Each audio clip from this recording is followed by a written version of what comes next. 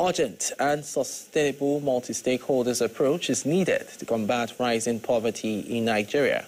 The Policy Innovation Center, PIC, made this remark at the 2024 Gender and Inclusion Summit held in Abuja.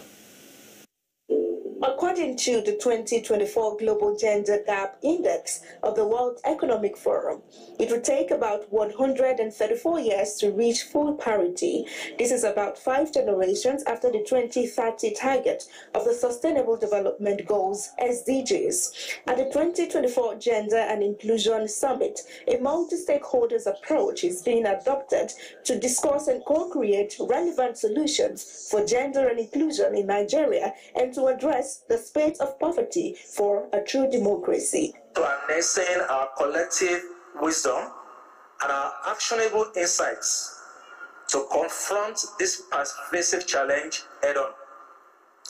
Our aim is to create solutions that will directly lead to the reduction of inequality and deprivations that have stifled progress for far too long.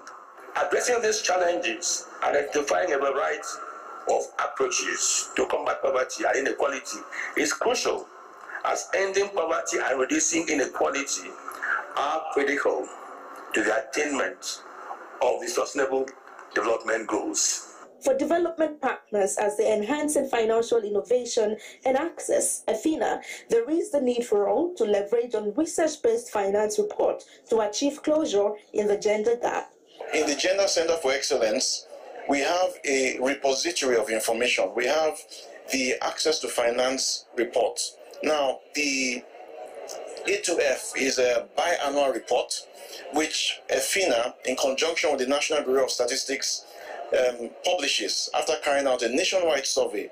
And there are specific insights related to women's financial inclusion, which at this annual event we would like to showcase so that all the stakeholders who attend, they know that from the Gender Center for Excellence, there is a resource they can consult, they can get some good insights from, and take those insights and let them inform what they develop. Nigeria will only build sustainable economic opportunities for women by building a platform for them to stand on, by uprooting gender-blind systems and replanting them with ones that truly prioritize and support women to thrive. We need to stop thinking of women as charity cases and start thinking about them as economic actors. The summit brought together global and national policymakers, business leaders, gender-focused organizations who explored innovative approaches to tackle poverty through the lens of gender and social inclusion. Onoshorena Obozege, AIT News, Abuja.